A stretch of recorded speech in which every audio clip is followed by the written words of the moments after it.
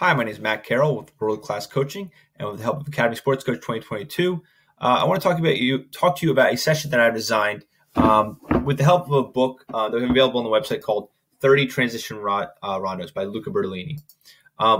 Transition rondos, I think, are probably one of my favorite. I don't know why, or just my favorite sessions to run. I have two drills that are really special to me. Kind of one of those drills you're like, I could always kind of fit this in. I really like it, kind of how it plays with it. Our players are comfortable with this drill, but we can't just do it every single day. But sometimes we do. Sometimes we do. And, take it out a day or two here. But a drill we call Cinco, which is a 5v5 that transitions to a 5v3 back and forth. Something if I want to do shooting, I add a goal to it. If I want to do possession, we're trying to up the ante of what are the repercussions. The ball goes out of your grid, you don't get to play. So we can teach possession out of it, but you're implementing the core facet of the game, which is the transition. So whoever wins the transition games, you have 10, 15 shots on goal, but there are no good ones, and someone steals the ball in the box and scores a tap-in. Hey, you won the ball in a better transition position. So this really is the fundamental concept of the game. So you can teach different concepts around it while making the focus that transition moment, or what I like to call the light switch moment. The light switch is on, and okay, we're on offense. Now we're on defense. Now we're on defense. We won the ball. Okay, now can I get forward and attack? So what I would do here is rondo to rondo would maybe be a good start, where you've got a rondo over here, and I want to make it so there is a high chance of a turnover.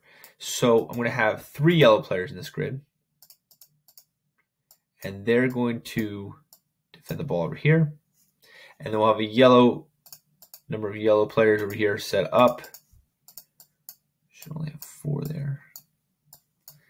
4, 2 players in black over here as well. So the ball starts over here. All right. Black is trying to keep possession. Yellow wins. They're looking to transition quickly. So it's a 4v2 on the other side. These guys should spread out, create space, open things up. Ball's played forward. Now we can play a 4v2 on this side with black being the transition players. So just getting that basic concept of ball movement, what happens, okay, if you lose the ball, we quickly transition to an attacking position, and just getting the basic concepts. This is where I really focus on how you want to get the ball forward and how you want to look on transition. Okay, talk about compactness on the defense. Maybe we want to drop one guy. We want to press with one guy and drop 3 other guys back to cut off the lanes. Maybe we want to go all out and quickly get in there and press. Defensively, that's an option. Attacking wise, I like the concept of as soon as you win the ball, you are the number one enemy. So they're going to try to get at you as quickly as possible. So I like to find an outlet pass that is either back or forward if there's that much space. But generally, it's win the ball. So this guy wins the ball here. He's immediately under pressure. This guy drops into space as an outlet pass, bang, and we can go back and through and go forward. So whatever kind of tactical situations you want to focus on and what your team wants to look like in both transition modes, you can really discuss and get into the nitty-gritty of it here. All right. This one, I don't know if it always fits. Again, this is one where we don't do it a lot. It's a little complicated. It takes a while to learn. It creates sometimes some rifts in the team when people get a little upset about some of the mistakes that are made. But I really, really enjoy it just because the antics that come out of it. And there's a lot of it's a fun game. Kind of gets away from the general flow of a normal practice. So if you don't want to do that, definitely cut this out. But usually I have a couple more guys here, but show you the spacing here. So black has the ball. They're possessing in a rondo. These players are they're going to try to win the ball. So they win the ball. As soon as they win the ball, this player doesn't go in the middle. All 4 of these players need to press. And this is, again, taking whatever defensive situation you want to look at. Does he press? He's the cover, and they all back off to cut off passing lanes. Does he lay off, cut the passing lanes off, and we go 1-man press? We pick up this guy. Do we drop off and man mark these guys behind us? What do we do? Okay, how do we defend in that transition moment? So this guy doesn't go in. It's whoever gets the ball next. Okay, so if you don't do your job and cover your passing lane, or if you if your friend is doing his job and you're not, and you leave that passing lane over for you to get split, it kind of screws them over. So it's got some colorful names that are created by some of my teams, my older teams. But so this guy wins the ball. Okay. This guy goes out to the end. This guy now is in the middle. This guy is in the rondo circle, and it transitions like that. So it punishes those passing lanes. If you lose the ball and you don't do what you need to do defensively, they're going to break your line. They're going to get the ball forward, and now you're the guy that has to go in the pot for the rondo. So again, not everyone's cup of tea, but I really, really do enjoy it, and the players generally do as well. Now to the drill that we generally, it's so simple, but I just use it constantly. I use it all different levels. I've created different stipulations, like an overlap Cinco, where you have a player that specifically stands in the middle as a neutral and overlaps for it.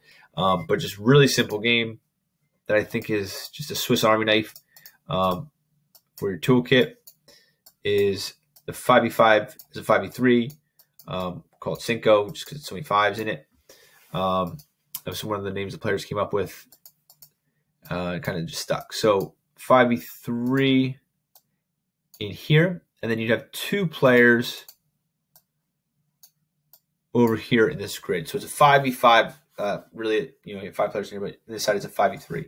So black is trying to maintain possession. You can create stipulations, how many passes you need to keep, how many times you split 2 defenders, whatever outcome you're really looking for here.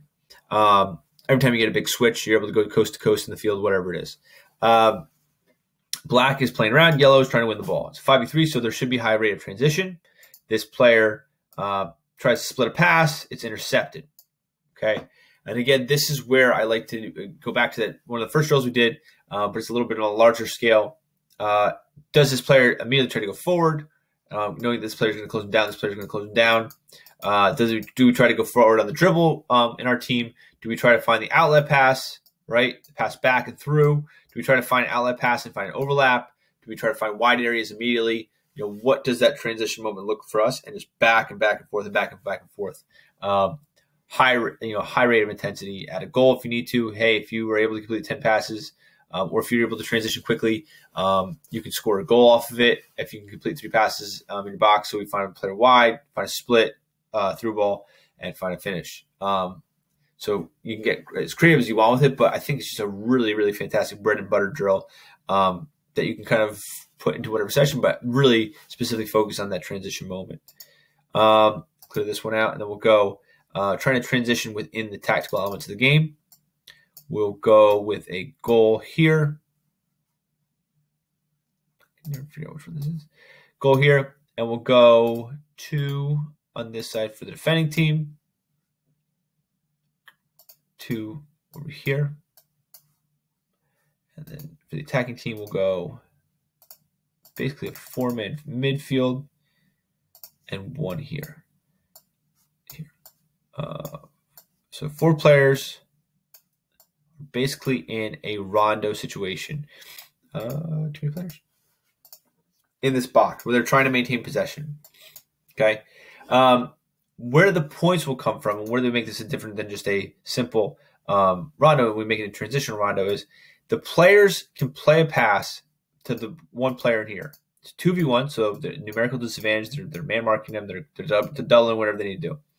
To score a point, black needs to get the ball into this grid, to the player in black's feet right here, and then one of the players from this grid then can transition and make it a 2v2. If that's a little too difficult, maybe make it a 3v2.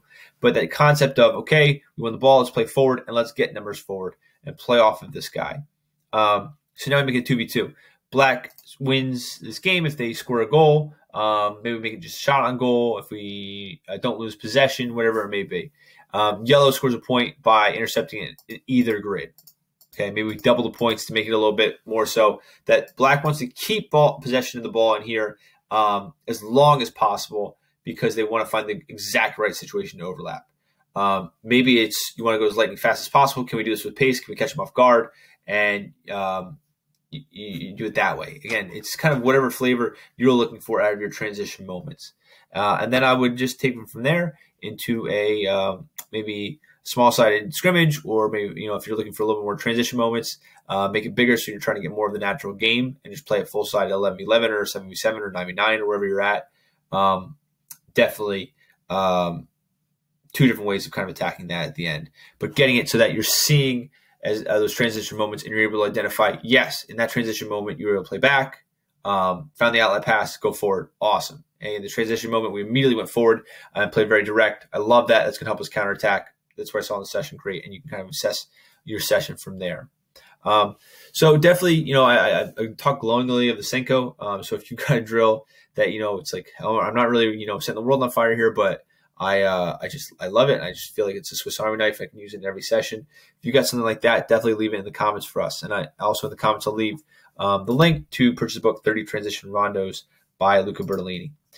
So again, with world-class coaching and the help of Academy Sports Coach 2022, I'm Matt Carroll, and I hope this session finds you well.